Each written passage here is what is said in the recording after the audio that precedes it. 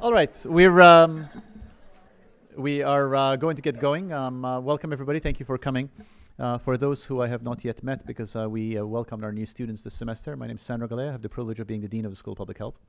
This is part of our Dean's Seminar series, which is our roughly monthly Dean's Seminar, which features a prominent speaker talking about an issue of contemporary concern. This speaker series complements our Public Health Forum, which we do on Wednesday afternoons, which is a more scholarly discussion by a leading scholar around the topic. This seminar series is usually moderated by Dean Harold Cox, who is our Dean of Practice, and I am going to turn it over to Harold to introduce our speaker. Harold.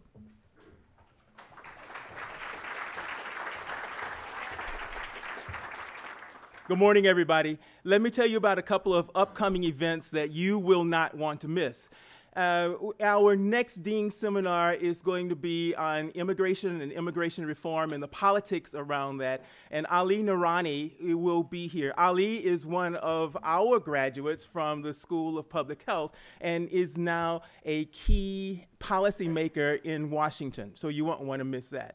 Also, if you have not signed up, I encourage you to sign up now for the seminar that will happen on February 3rd, which is a seminar that will address the intersection between criminal justice, race, and public health. It's a day-long seminar right here in Hebert, and you will not want to miss it. There are some fantastic and outstanding speakers who will be here, including Dr. Mary Bassett, who is the Commissioner of New York City, as well as Carnell Brooks, who is the president of the NAACP, Andrea Cabral, who is our former sheriff, and a number of other individuals who you will know, and I encourage you, if you've not signed up, to sign up. We need to know who's going to be there, so be certain to sign up for it. So those are the things that you will want to know that are coming up in the future.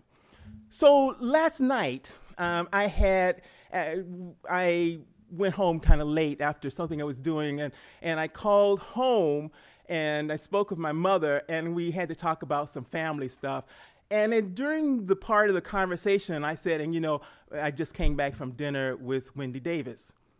And suddenly the conversation stopped, and my mother, who lives in Texas, said, "You mean the Wendy Davis?"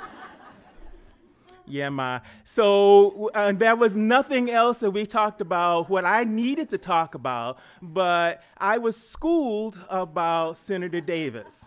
So I am so very glad that the Wendy Davis is with us today. Senator Davis certainly became nationally known because of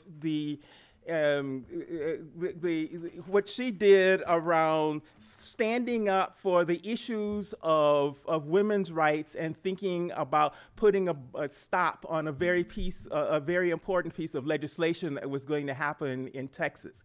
That's when she became most well known in thinking of, in helping us to ensure that this piece of legislation about abortion was not going to pass. But she's been involved in policy and a number of different issues. And as I was schooled about her last night by my mother, I also learned that Senator Davis has some issues and interest in the issues of equal pay for equal work. She'd also been involved in helping to forge a compromise between the oil and gas industry and a local community as they were dealing with some issues around getting certain minerals out of the ground. Senator Davis was also very involved in thinking about some issues around consumer protection, issues with the financial institutions and the public utilities in Texas, as well as someone who was a champion for efforts about suppressing voter rights. As well as the senator was very instrumental in the passage of a piece of legislation that had to do with testing a large number of rape kits that had not been tested. These are critically important, and these are very important issues. And this week, as we celebrate two important holidays, two important birthdays, Roe v. Wade and also the birthday of Martin Luther King, we are reminded of the importance of speaking out.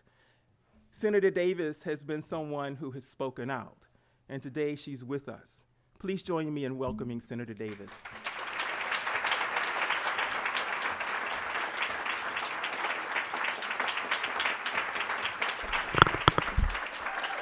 Thank you.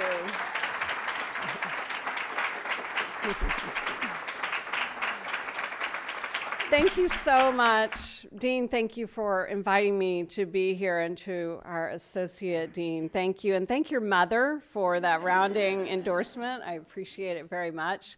I admit to having stacked the audience today with a couple of people who worked with me on my campaign, and they cannot help but be my fans, and I cannot help but be their fans because we worked so hard together every day trying to do something very difficult in the state of Texas, which was to elect a statewide Democrat for the first time since Ann Richards was sworn into office back in 1990.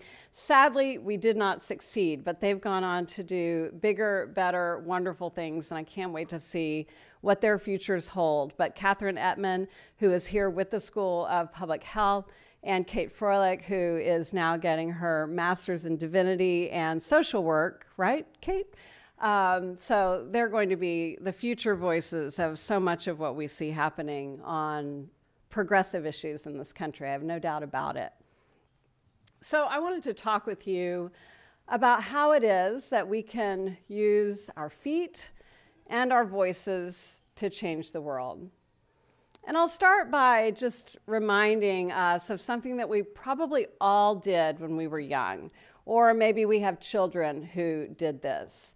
It's very natural when we're little that we step into the shoes of people that we admire. I know that both of my daughters did this with my high heel shoes when they were growing up, and I am very thankful that their feet outgrew mine, because I probably would have no shoes in my closet if that had not been the case. These, of course, were shoes that I wore on a day that was important to me, fighting to give a voice to people who were not being heard in the Texas legislature. And in wearing them, I became known as an advocate for women. But I'm an advocate for so many other causes as well. And I've come to understand the importance of what it means to consider the experiences of other people and to step into their shoes to become a fighter and a voice for causes that are important to them. Historically, this is something that has happened in America. And in fact, this slide, I think, is really good evidence of a time when that happened, about 95 years ago, when women were given the right to vote with the passage of the 19th Amendment. They had to rely, of course, on men who were in office in order to give them that power. And as the story goes, there was one needed vote, a final congressional holdout, whose mother literally said to him, "Don't come home for dinner if you don't vote for the passage of this bill." And ultimately, it did pass, and of course, the rest is history. Today, like every day in our history, speaks to the fact that it's important for us to consider the experiences of others, to step into their shoes, and to fight for causes that are important to them. This is the Earl Warren Supreme Court. 9 white men who were instrumental in passing not only desegregation of our public schools, but so many other equal rights laws, or the upholding of those laws, in order to provide more equal voices for people in this country. What you notice when you look at this picture, of course, is their shoes.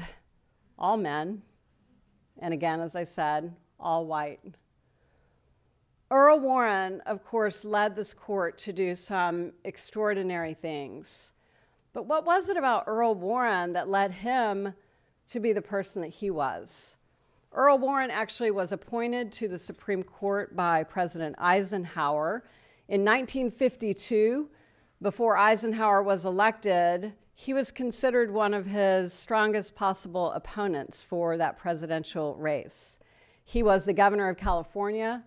He negotiated with Eisenhower an agreement that he would step aside and deliver the delegates from California as best he was able to do that for Eisenhower in that election, with the understanding that when the first opening on the Supreme Court came available, he would be given that slot. Well, not very long after President Eisenhower was elected, really not very long, just within a few weeks, the Chief Justice of the Supreme Court, Fred Vinson, unexpectedly died in his sleep. And when Earl Warren reminded Eisenhower of his commitment, he reminded him that he was promised the first opening. And because that opening happened to be the Chief Justice opening, he expected to be given that position, and he was. Now, later on, it's rumored that Eisenhower said that his appointment of Earl Warren to the Supreme Court was one of the worst things that he ever did. I consider it, of course, one of his greatest achievements. This is Ruby Bridges on her first day of school in Louisiana, 2 days after the desegregation order was put in place, and of course accompanied by federal marshals, because Louisiana, like other southern states, had refused to follow the order of the Supreme Court. In order for Ruby to be able to walk into that school that day, Earl Warren had to step into her shoes, and he had to convince his fellow justices to do the same. So where did that come from for Earl Warren? For him, a pivotal moment in his life was when he was Attorney General for California, and he was tasked with carrying out the order by FDR to inter Japanese Americans into camps. He wrote about it in his autobiography that after helping to implement that order and visiting the camps and seeing the human injustices that had occurred, families that had been ripped apart one from the other, children and women separated from fathers and husbands, it was an experience that he deeply regretted and something that stayed with him for the rest of his life. Because of that, he was able to convince the rest of the court to support the desegregation of our public schools in the case of Brown versus Board of Education in 1954. That case was actually already pending when he came to the court, and he had a 5-4 decision in place already. But he knew that because this decision was going to be so difficult and against the backdrop of a country that wasn't necessarily friendly to what that decision would be, that a unanimous decision of the court was essential. And he worked with the 4 would-be dissenters month by month by month until he was able to convince them to place themselves through some experiences in their own lives into the shoes of the young people who deserved an equal education in this country. This, of course, is Justice Anthony Kennedy. Of course, in a much more recent, very important decision, authored the Obergefell case, which allowed finally for marriage equality in this country. Now, he was appointed in 1988 by Ronald Reagan, Irish Catholic, brought up in a very conservative household with very conservative values. So what was it about Justice Kennedy that allowed him the ability to step into the shoes of others and to understand and relate to the experiences that they have, and to write these words? They ask for equal dignity in the eyes of the law. The Constitution grants them that right. Considering the dignity of people whose lives and life experiences were different from his own. Many people believe that that was because of his friendship with this man, Gordon Shaber, who was the dean of the law school that Justice Kennedy taught at for many years, who became not only his mentor, but one of his closest friends, and who was also gay. And when it came time for him to consider the human dignity of those who were before him at the Supreme Court, there's no doubt that Gordon Shaber, who had since passed, was weighing heavily on his mind. Sometimes we find ourselves in the shoes of other people that we would never have chosen to walk in. And that is true of these two women. Robbie Damlin and Bushra Awad are two people on opposite sides of a very bitter conflict in their home states of Israel and Palestine. When I heard them speak at the Women in the World conference in New York a few years ago, I was struck by their ability to come together in their shared grief and to try to forge a friendship that would be a part of forcing change. But I was really struck by their shoes. They were both wearing these black and white Converse tennis shoes that they wore symbolically to demonstrate the fact that they literally, both having lost sons in the conflict, were now wearing each other's shoes.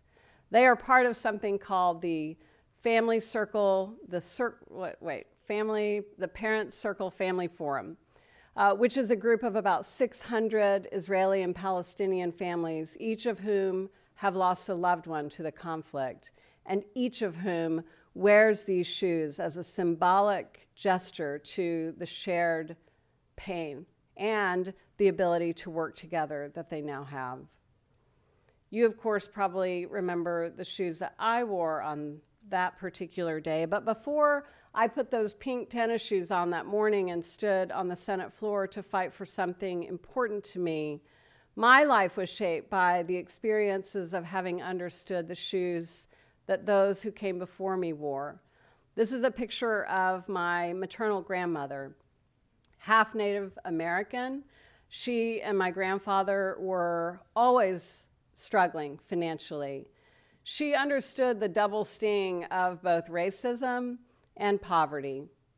In a pair of hand-me-down old leather lace-up shoes when she was only 13 years old, she traveled across the Texas Panhandle and married my grandfather, who was only 15 at the time, in Arkansas, where they were allowed at that young age to marry.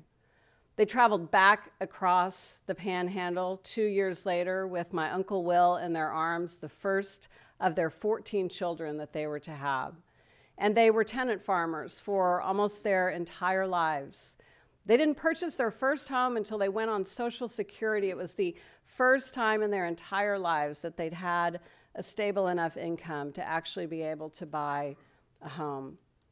My mom, one of their 14 children, only 2 girls out of 14, talks about having worn her brother's hand-me-down shoes as she worked every single day in the task of trying to care for a family that large.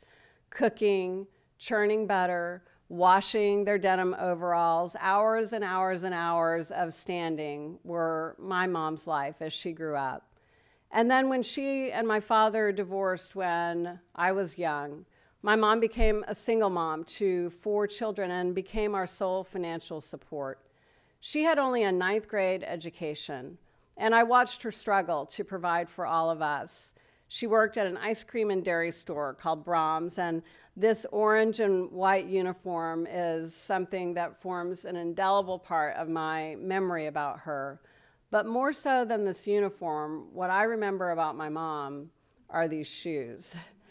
These orthopedic, they call them comfort shoes, in which, again, she would stand for hours and hours and hours in the work of scooping ice cream, flipping burgers, doing inventory, closing up the store at night, mopping the floors.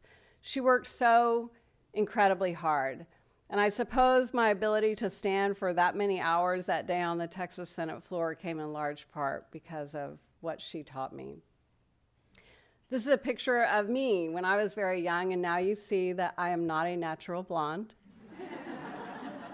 This is my daughter, Amber. I had her when I was very young. I was 19 years old.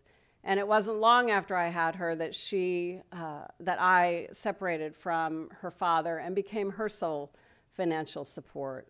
And for a time, it looked as though my life was going to be very much like the life that my mother had lived. I didn't have access to higher education and didn't really even know how to have that dream for myself.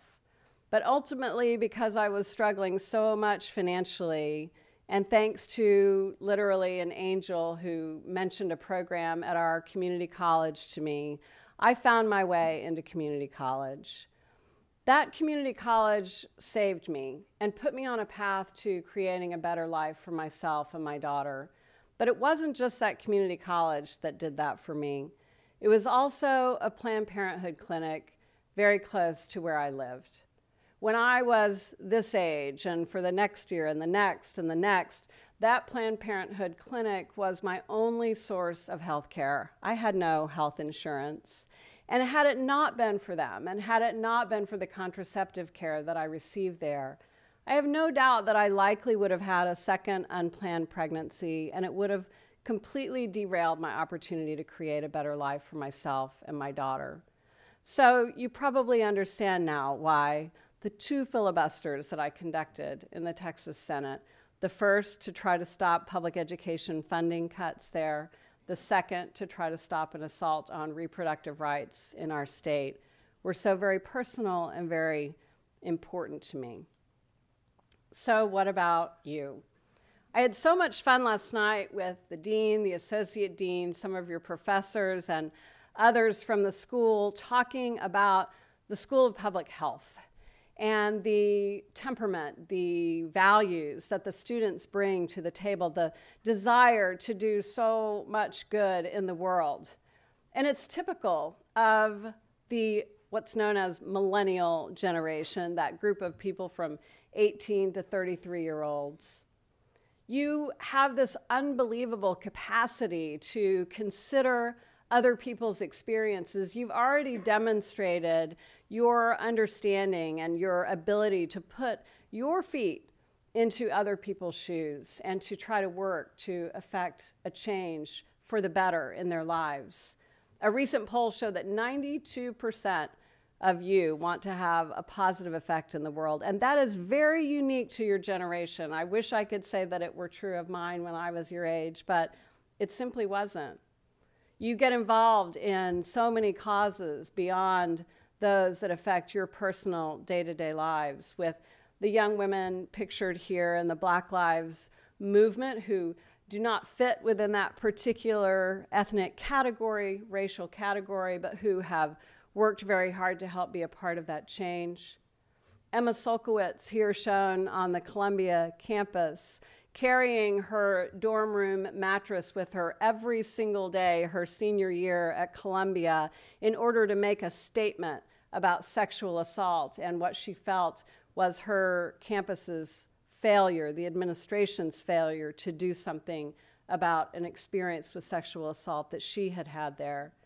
And then down at the bottom left of the screen, Sadie Hernandez, who is a young woman from Texas, who took it upon herself a few months ago to stage a protest outside the governor's mansion about cuts to Planned Parenthood, specifically cuts to cancer screening.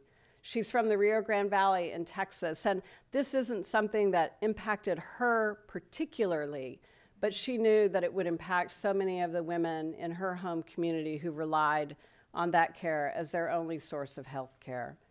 All people who have demonstrated the ability to stand up and to fight for things that they believe in.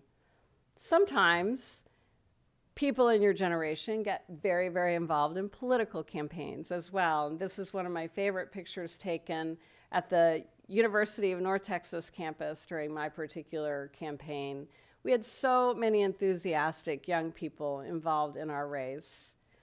And of course, this picture, which for me epitomizes really why the day of that reproductive rights filibuster in Texas became the day that it became. It wasn't because of me. It was because of the thousands of people who showed up at the Capitol, not only that day, but in the days prior, who stood for hours and hours and hours and hours waiting to be called upon in committee hearings so they could share their personal stories about why this anti-abortion bill was so harmful to women's health. People who were willing to leave their day-to-day responsibilities and come and use their voices on behalf of women who they knew might one day walk in shoes that they had once walked in confronting that particular decision. What you may know about that particular night was that it was not me that carried the filibuster successfully over the midnight deadline. It was those folks who showed up. It was a record number of people in the Texas Capitol. They actually had to close it for the first time in history because it was filled to capacity. And as I was speaking that day on the floor, I could literally feel the building coming alive with the people and their voices that they were exercising out in the hallways and on the lawn. At about 11:45 p.m., after a long debate about parliamentary maneuverings and a decision about whether indeed my filibuster had been justly called to an end, one of my female colleagues, Leticia Van Depute, rose and asked the question, at what point is a woman's voice or her raised hand to be recognized over those of her male colleagues in the room? And what she said captured the audience who'd been sitting so respectfully all day as they watched the rules of order being broken in order for the Republicans to accomplish their goals on the floor. And they rose and they screamed, literally using their voices, until they were able to get that bill past the midnight deadline because the Secretary of the Senate was not able to take the vote in time. They truly that day embodied what it means to step into the shoes of other people, to come and use your voices and to help be a part of making change. And what's extraordinary, unfortunately, even though that bill ultimately was called back in another special session and passed, was that they left a mark that continues to this day, with people who now are more and more active in fighting for reproductive rights and who are willing to share their own stories and use their voices in order to try to help make sure that that happens. So I ask myself still to this day, what might be different if I were to place my feet, into someone else's shoes? And I hope you'll ask yourself that question as well if you find yourself getting a bit too complacent about how well things might be going in your own life. This is one of my favorite photographs in the world. This is Emma Solkowitz again, that young woman from Columbia. What I love about this picture is that her friends on the day of graduation, literally stepping into her shoes, helping her carry her burden across that graduation stage on the final day that she carried that mattress. A demonstration that when we are together fighting for a cause, we truly can make change. Voting. Such an important part of how we use our voices. And of course, young people who have been willing to get engaged and who have been elected to office in this country at an incredibly young age to use their voices to try to impact change. When we're reminded of this picture and those particular shoes, it's interesting to look at the court today and of course to see what's different. I can't imagine history without the women and some of the men here who are part of this particular court. But I think it's instructive to look and see how our younger voters or would-be voters are using or not using their voices in the political arena today. You see your line, the yellow line there. This is the presidential year turnout over time. A little bit of a rise when people got excited about President Obama's first election in 2008. But what's most instructive about this chart is not just the percentage or lack of percentage of voting within our younger population, but the dramatically larger percentage of voters in folks who are old, like me. Our voices tend to be disproportionately recognized in the political arena, and as a consequence of that, you hear candidates speaking to issues that are representative perhaps of older folks' concerns, but are disproportionately skewed in that direction. And I know a lot of our younger people may feel like things that matter to them aren't being talked about by politicians, but keep in mind, politicians who feel they don't need to be concerned about what your perspectives might be because they aren't seeing your opinions showing up. The millennial midterms midterm election turnout is even more stark. As you can see here, the data that we have going back to 2010 shows just a little over a 20% turnout in the eligible voting population of our millennial voters. And again, those older folks like me turning out in much larger percentages.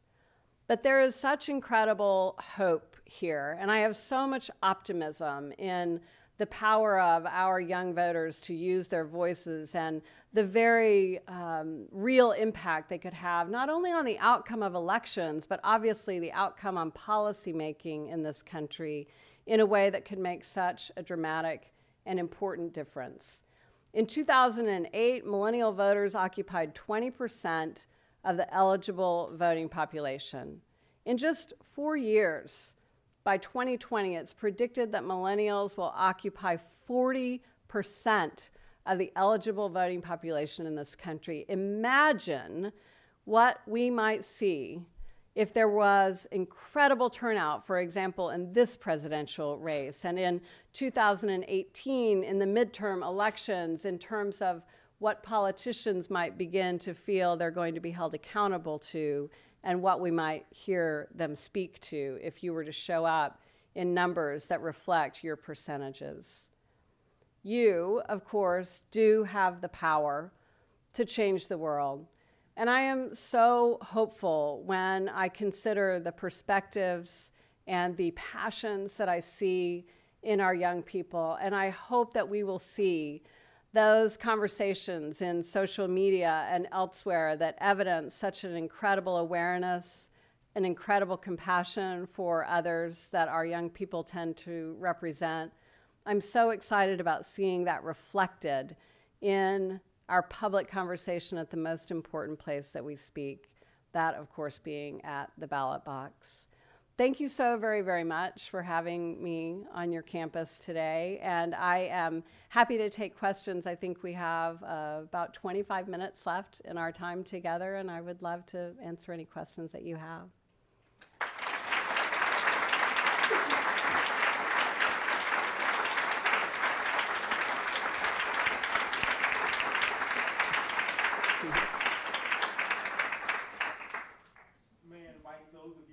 In taking questions, if you raise your hands, we have mics that will be coming around to you. Hi, Senator Davis. My name is Fez. I'm a fourth semester MPH student. Before anything else, my mom says hello. You know, as a young person, it's very easy to become disillusioned by the political landscape of this country, but your filibuster in 2013 was inspiring stuff, and I want to say thank you for that. You were officially now one of my two favorite Southern Democrats. Frank Underwood is the second. I do have a question for you, and I'm deathly afraid it's going to come off as being a slightly antagonistic, although it's not meant to be, and I hope you'll extend to me the benefit of the doubt.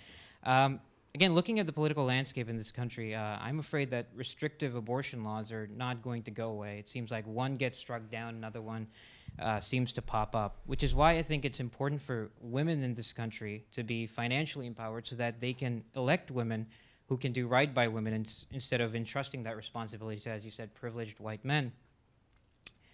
That's why I was slightly disappointed when you decided to endorse Secretary Clinton for the presidency of the United States. Just a disclaimer, I think she'd be, anyone on this side of the aisle would be a great president. as opposed to what's happening on the other side. We won't talk about that. But I feel that Secretary Clinton will be great for women in this country, but I'm afraid she'll only be great for privileged women in this country, which is why I think Senator Sanders' agenda for income equality is more congruent with liberal agenda, and from what I see, and I don't want to impute this on you, but your agenda as well.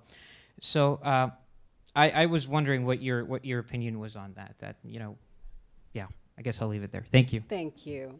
Well, I want to start out by fully agreeing with you on something that you started with, and that is that on the progressive side of the aisle, I'm a Democrat, I'll admit that. I know this conversation isn't meant to be a political, partisan conversation, but I think that we're well situated, no matter whom comes out of that field. We've got some really good thinking, intelligent, wonderful people who are running to be our next president. I'm 52 years old, and I've been around long enough to watch Hillary Clinton in action for many, many years.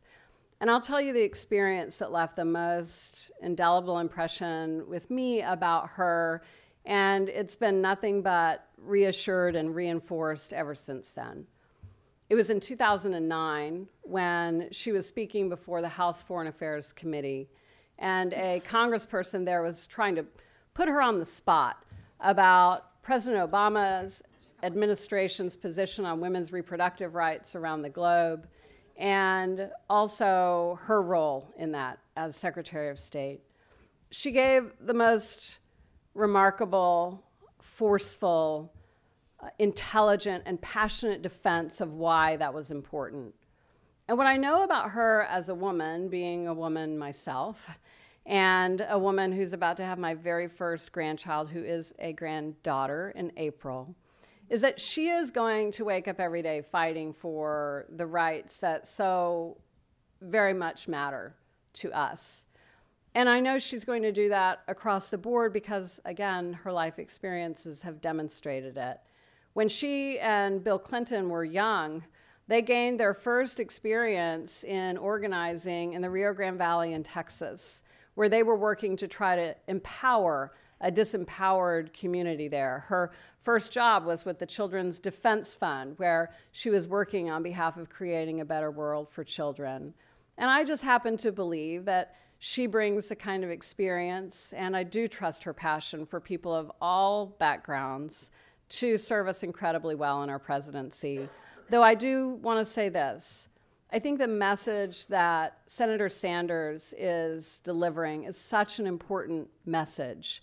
And as is always the case in political conversations, debate tends to make us all think better, make us demand more, and that's what should happen of our candidates in the ideal political world. And I'm thrilled to see that so many young people are excited about coming out and voting, whether it's for him or for her. And honestly, even if it's on the other side of the aisle, because making sure that the voices of young people are heard is, for me, the most important part of the equation. And that really is what's going to advance us as a country and get us, I think, unstuck from where we are right now. So thank you. I'm glad you're involved, and I'm very happy you're supporting Senator Sanders. Yes. Yes.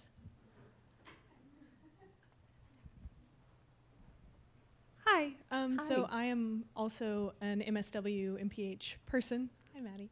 And I actually worked at Safe Place in Austin when you were doing all of your good stuff in rape crisis. So that was huge for us.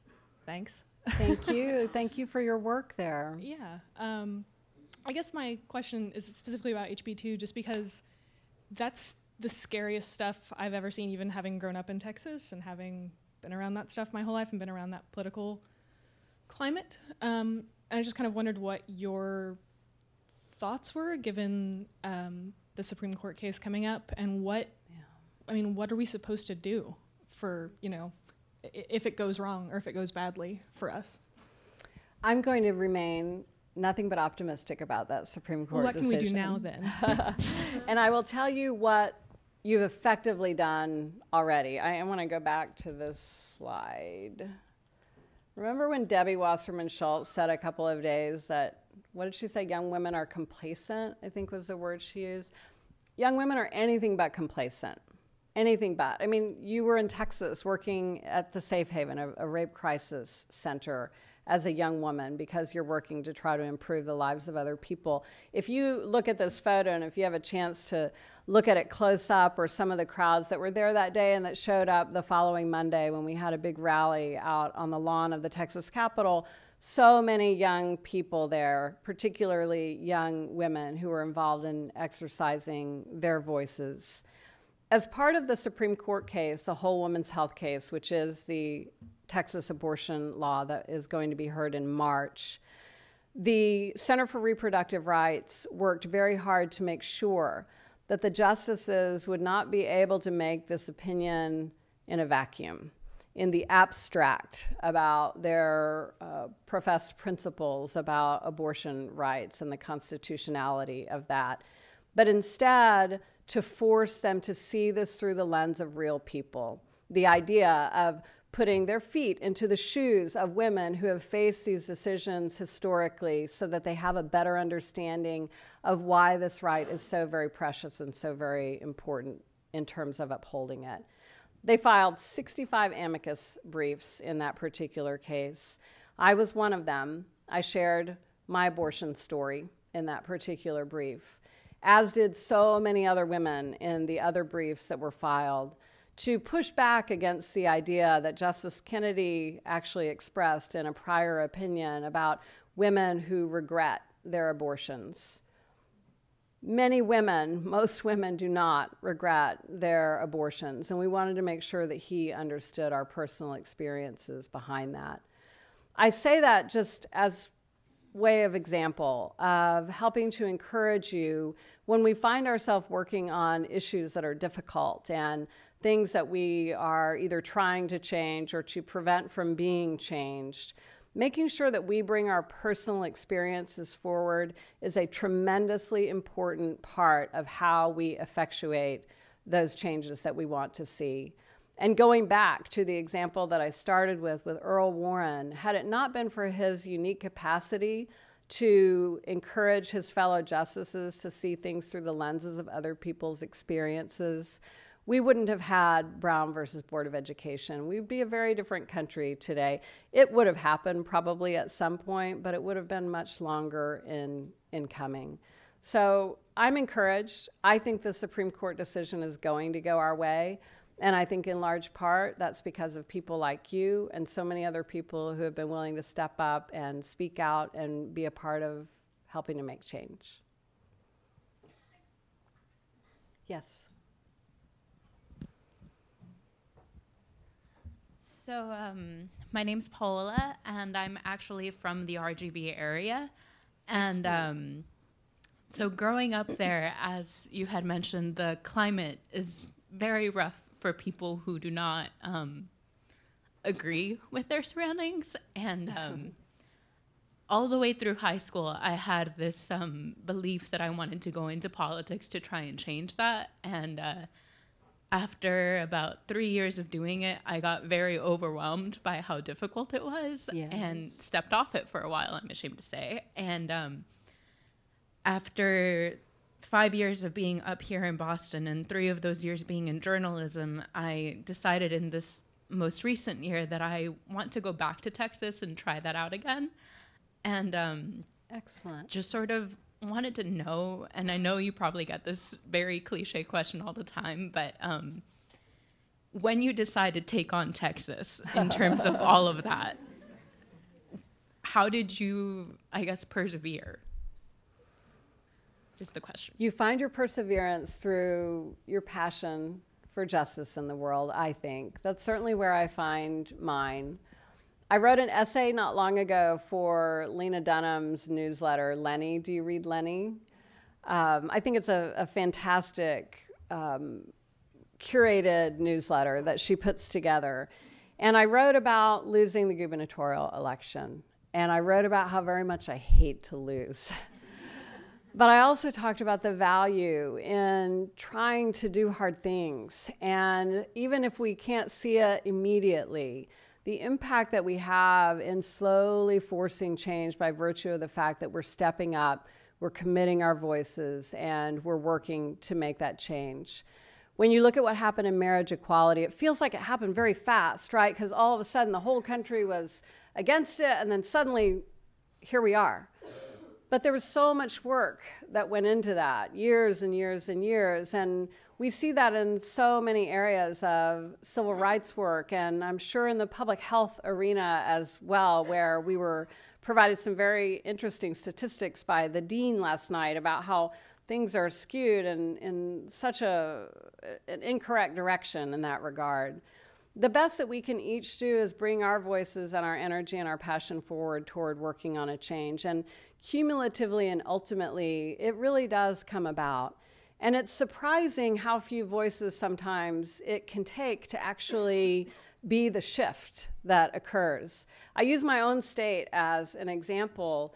When Senator Ted Cruz was elected there, he was elected in a state of 27 million people with over 14 million eligible voters by less than a million. I think it was somewhere around the 700,000 people range. Those few people made a decision about who was going to reflect and represent the interests of our state, but they aren't, as you know, coming from the Rio Grande Valley, reflective of the population as a whole. And the only way to change that, truly, is for us to believe in our own power, one by one by one by one, and that added together, it actually can create a change. Another great example of that is looking at the fundraising of Senator Bernie Sanders. So many people are giving $5 and $10 to him. The same thing happened for me in my particular campaign. And I'm sure that when people write that check, they think, my $5 is not going to make a difference.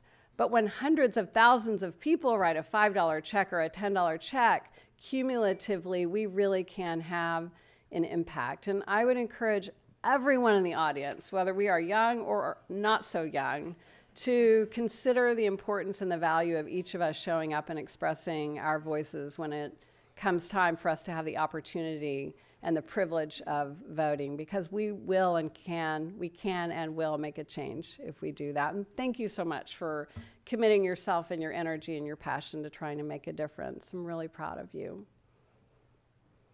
Yes.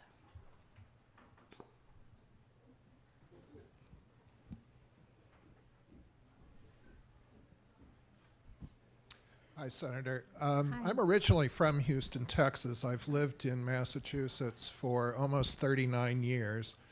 I'm a true Texas expat who has morphed from a Texas Republican to a liberal Democrat, where I'm much more at home now.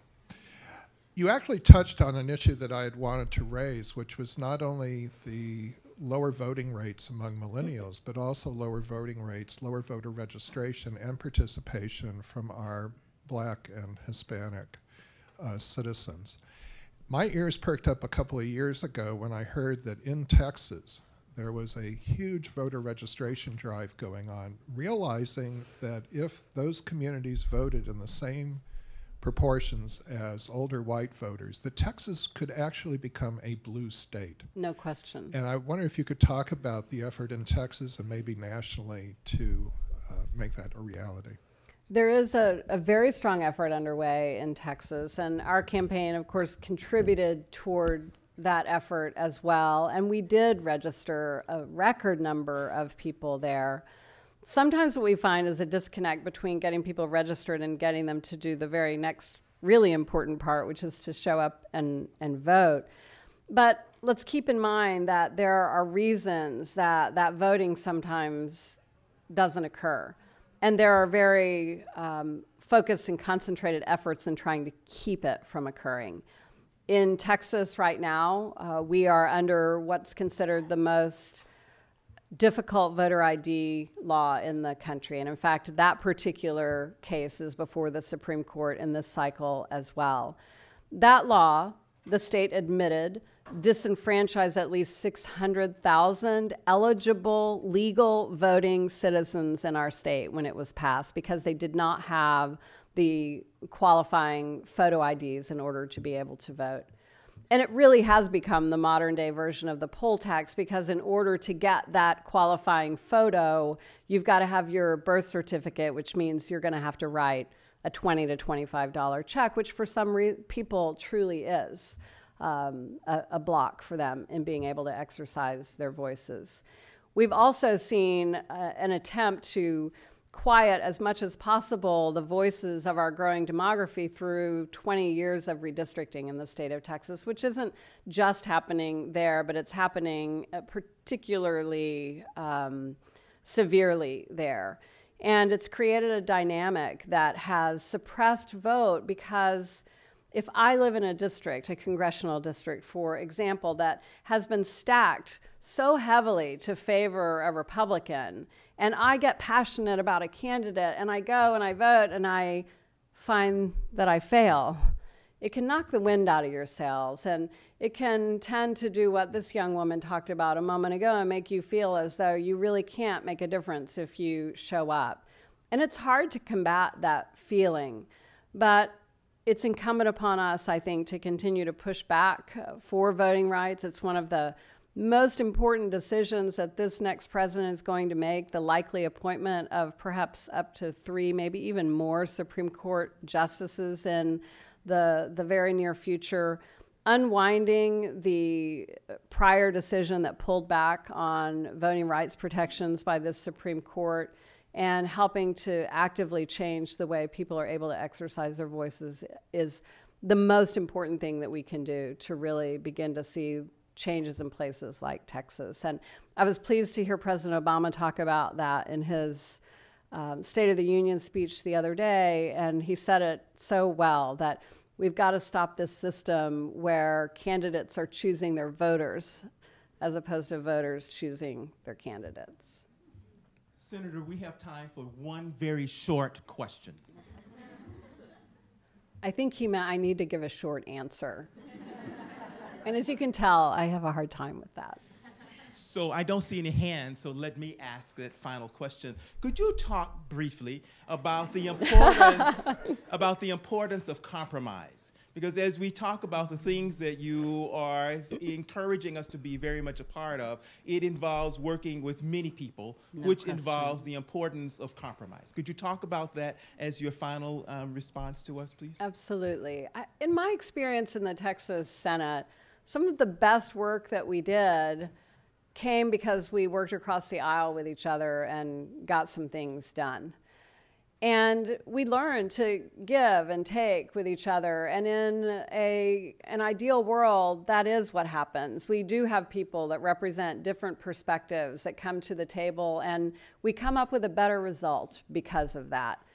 In places like Texas, though, we see that certainly threatened again because of redistricting, which has created a climate where primary elections have become where the real electoral contests are held. We're getting more and more extreme in the candidates that are running and that are being elected because of that environment. And we're coming to a place where there is less and less room for compromise. And you probably hear it as well as I do in my state. Compromise has gotten a bad name, that somehow we're not being true to our values where we compromise to try to move something forward. It is such an essential part of democracy. And my hope is that we can elect people who have the courage to continue to work in that way, and that we give them the ability to have that courage by addressing some of these issues like the gerrymandering that's going on. Thank you so much. Thank you very, very much. Great to be with you. Thank you.